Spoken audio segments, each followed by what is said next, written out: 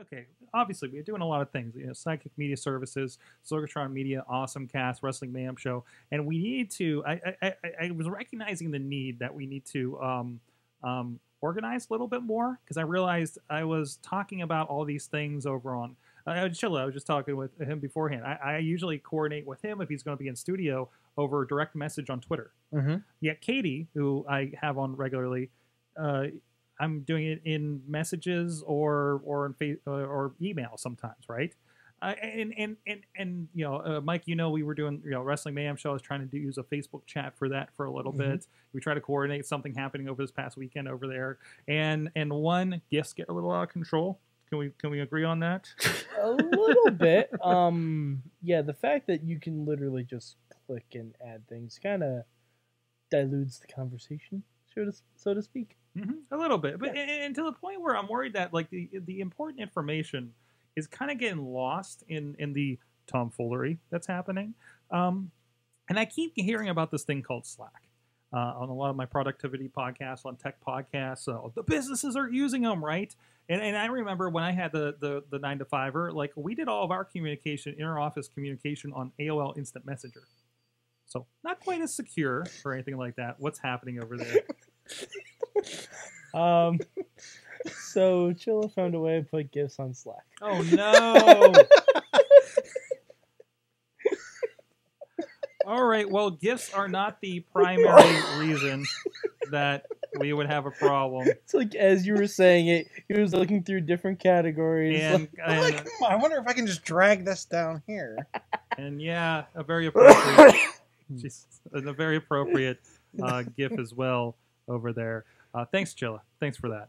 Well, and it was funny because actually what got me started, let's finish the Slack thing and then I'll digress into animated GIFs. Okay. So let's continue. Sorry, I didn't mean to move us past Slack because I'm loving Slack. Mm-hmm.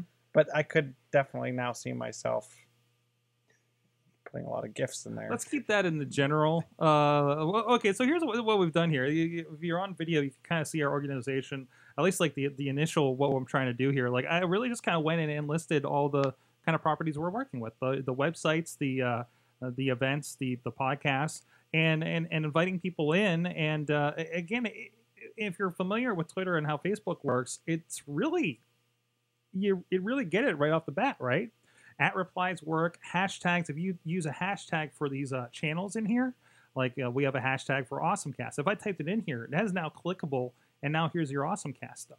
Now, here was one thing I was wondering is, so I know I can create a new channel, and I can make it public or I can make it private, and I can invite others, whatever. If I hashtag a channel that doesn't exist, does it auto create the channel?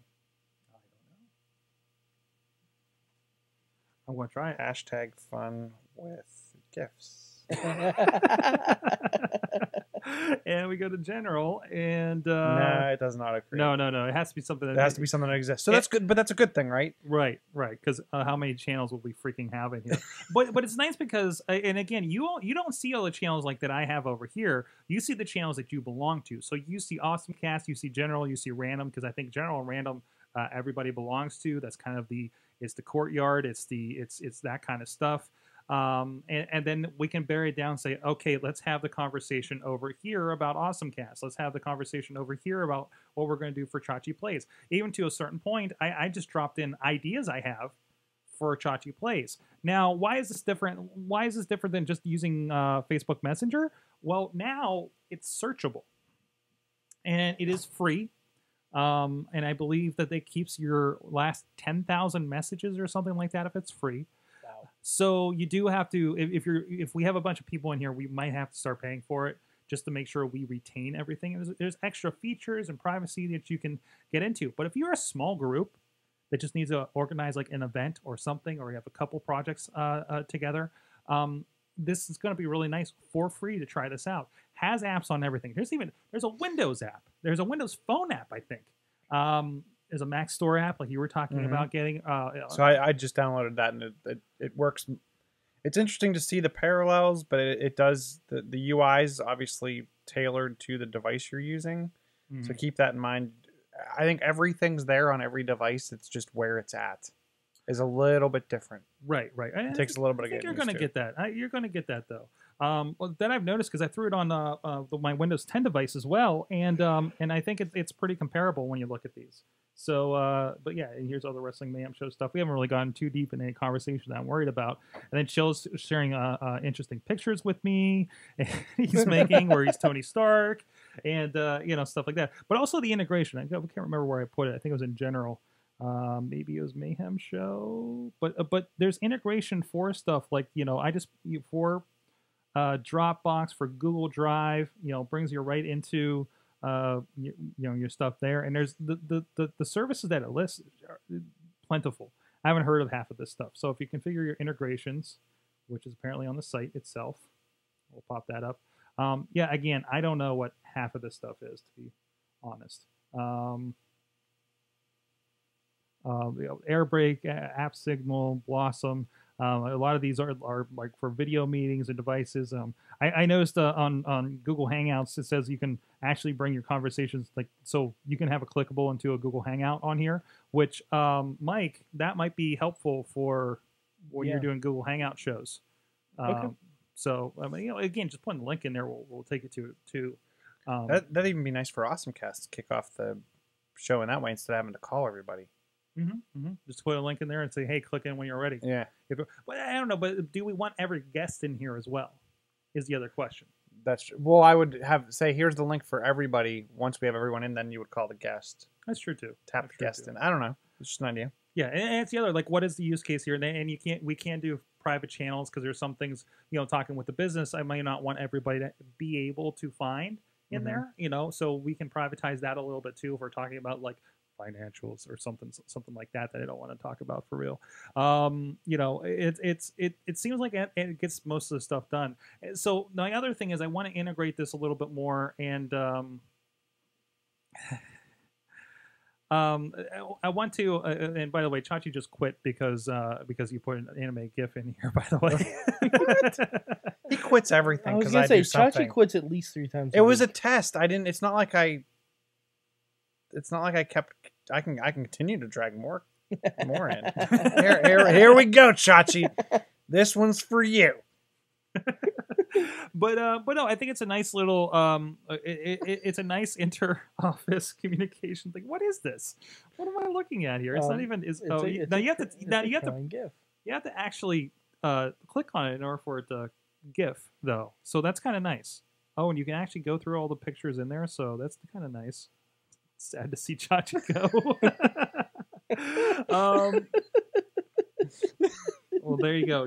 You see what trouble you can get into. But again, and then it's not in Facebook. If you're worried about putting things in Facebook, now who's Slack?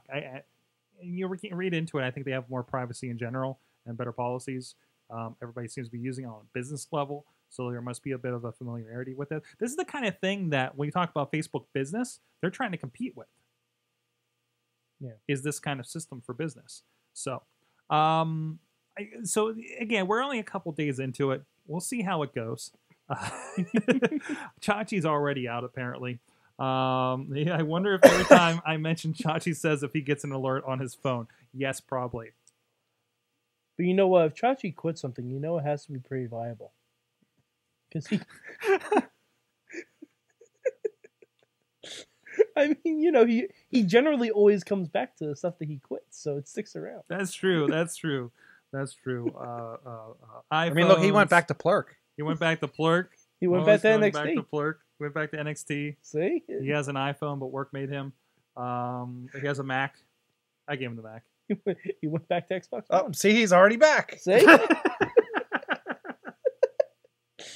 All right. We're going back on the grid. But also really nice is we have our own domain. So it's like, hey, if you want to get on this, like it's sorgatronmedia.slack.com, and I wonder what happens if you're not on there. I think does it ask for a login? And I think you can only let certain people. Oh, and this is nice because I invited somebody, and I used their work email. And it's a domain like complete blah blah bank.com, right?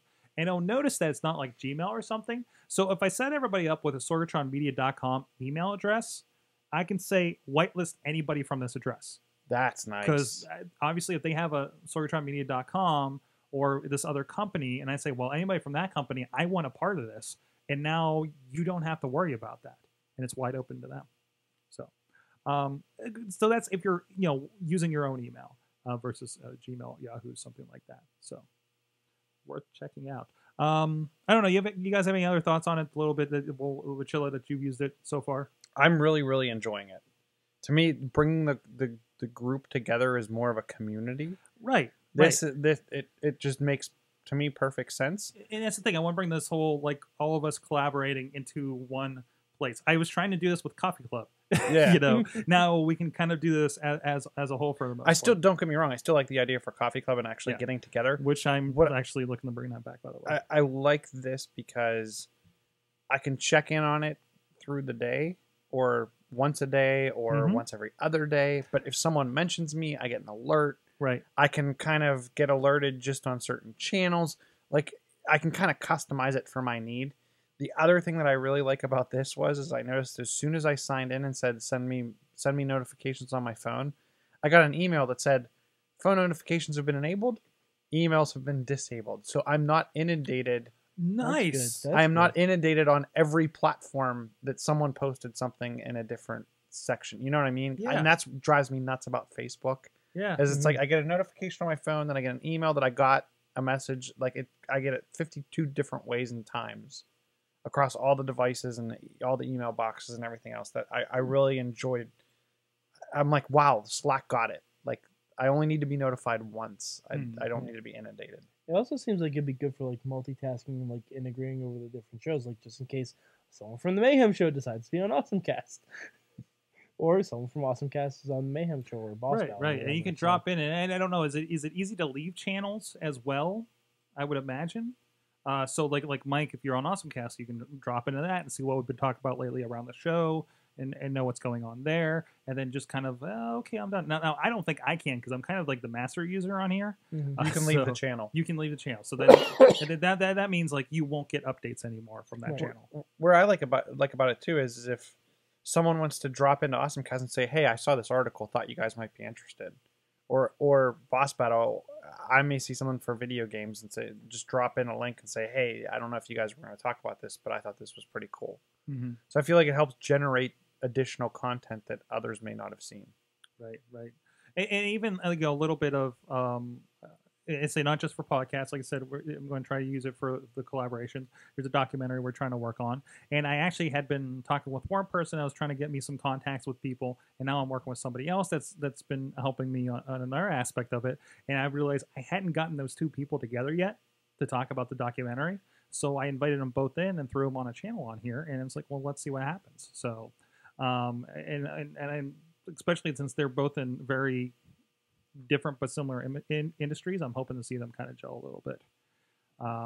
So I think it'll be nice in general.